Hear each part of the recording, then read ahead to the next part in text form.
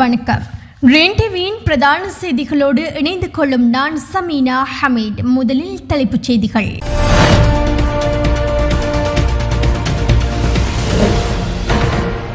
குர்நாகலில் Bollywood இடத்தில் இன்று பாரிய தீ விபத்து.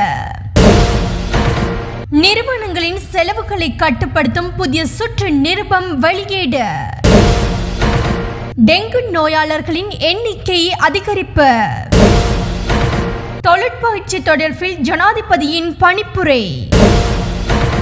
வி ஆனந்த சங்கரி ஜனாதிபதிக்கு கடிதம். வளிமண்டலவியல் திணைக்களம் விடுத்துள்ள செய்தி.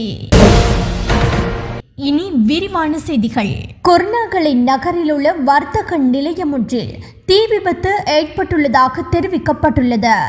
குறித்த விபத்து இன்று ஏற்பட்டதாக கூறப்பட்டுள்ளது. குர்நாகலை பிரிவு தீயணைப்பு பிரிவு அதிகாரிகளும் காவல்துறையினரும் இணைந்து குறித்த தீயை கட்டுப்பாட்டிற்குள் கொண்டு வந்ததாக தெரிவிக்கப்பட்டுள்ளது. தீ ஏற்பட்டதற்கான காரணம் இதுவரை கண்டறியப்படவில்லை எனவும் தெரிவிக்கப்பட்டுள்ளது. அரசாங்கத்தின் அனைத்து நிறுவனங்களின் செலவுகளை கட்டுப்படுத்துவதற்காக விசேட சுற்று நிருபம் வெளியிடப்பட்டுள்ளது. அண்மையில் திரைசேரியால் குறித்த சுற்று நிருபம் அனைத்து அரசாங்க நிறுவனங்களுக்கும் அனுப்பி வைக்கப்பட்டுள்ளதாக நிதியமைச்சர் தெரிவித்துள்ளது. கடந்த வருடத்தில் 51,659 டெங்கு நோயாளர்கள் அடையாளம் காணப்பட்டிருந்தனர். நாட்டில் ஏற்பட்ட சீரற்ற காலநிலையுடன் டெங்கு நுளம்பு பெருக்கம் அதிகரித்ததால் இந்த ஆண்டு டெங்கு நோயாளர்களின் எண்ணிக்கை அதிகரித்துள்ளதாக சுகாதார அமைச்சர் சுட்டிக்காட்டியுள்ளது. கொழும்பு, கம்பஹா, களுத்துறை, யாழ்ப்பாணம் மற்றும் கண்டி மாவட்டங்களிலேயே அதிகளவான டெங்கு நோயாளர்கள் பதிவாகியுள்ளனர். இந்த நிலையில் டெங்கு நோய் தொடர்பில் பொதுமக்கள் விழிப்புணர்வுடன் செயற்பட வேண்டும் என சுகாதார அமைச்சின் டெங்கு நோய் தடுப்பு பிரிவு குறிப்பிட்டுள்ளது. தொழிற்பயிற்சி துறையில் புத்தெழுச்சியை ஏற்படுத்தி உயர்திறன் கொண்ட தொழிற்படையை உள்நாட்டு வெளிநாட்டு தொழிற்சந்தைகளுக்கு அறிமுகப்படுத்தும் பொறுப்பை நிறைவேற்றுமாறு ஜனாதிபதி கோட்டாபய ராஜபக்ஷ அதிகாரிகளுக்கு பணிப்புரை விடுத்துள்ளார். திறன்விருத்தி தொழில் மற்றும் தொழில் உறவுகள் அமைச்சின் அதிகாரிகளுடன் ஜனாதிபதி அலுவலகத்தில் நேற்று இடம்பெற்ற சந்திப்பின் போது ஜனாதிபதி இந்த பணிப்புரையை விடுத்துள்ளார். உள்நாட்டு மற்றும் வெளிநாட்டு தொழிற்சந்தைகளை ஆராய்ந்து அவற்றிற்கு ஏற்ற வகையில் பாடநெறிகளை உடனடியாக அறிமுகப்படுத்த வேண்டும். அத்துடன் வறிய மக்களை வலிவூட்டும் சுயதொழில் சார்ந்த பயிற்சிகளை விரிவுபடுத்த வேண்டியதன் அவசியம் குறித்தும் ஜனாதிபதி இதன் போது விளக்கமளித்ததாக குறிப்பிடப்படுகிறது. தேசிய கீதத்தை குறிப்பிட்ட ஒரு மொழியில் பாட வேண்டும் என வலியுறுத்துவது எதிர்காலத்தில் விரும்பத்தகாத நிகழ்வுகளுக்கு வழிவகுக்கும் என தமிழர் விடுதலை கூட்டணி தெரிவித்துள்ளது.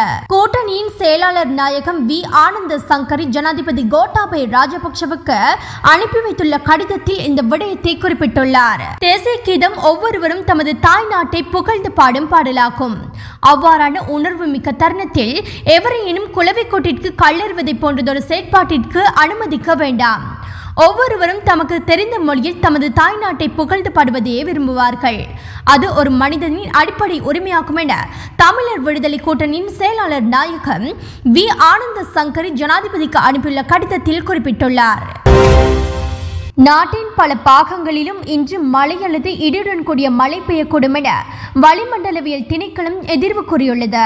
சப்ரகமோ மாகாணத்தின் சில பகுதிகளிலும் களுத்துறை மற்றும் காலிமாத்திரை மாவட்டங்களின் சில பகுதிகளிலும் இவ்வாறு மழை பெய்யக்கூடும் என தெரிவிக்கப்பட்டுள்ளது.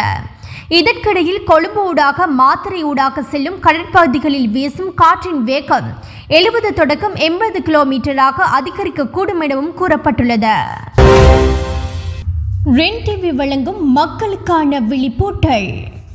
எச்சரிக்கை: 3 அல்லது 4 இலக்கங்கள் கொண்ட தொலைபேசி அழைப்பு. நீங்கள் அறியப்படாத சர்வதேச தெரியாத அழைப்புகள் அல்லது SMS பெற்றால் தயவு செய்து திரும்ப அழைக்க வேண்டாம். இது போன்ற அழைப்புகள் அல்லது செய்திகளை பெற்றால் 1700 எனும் இலக்கத்துக்கு SMS வழியாக தெரிவிக்கவும். இத்துடன் Rin TV-யின் பிரதான செய்திகள் நிறைவடைகின்றன. media@rintv.net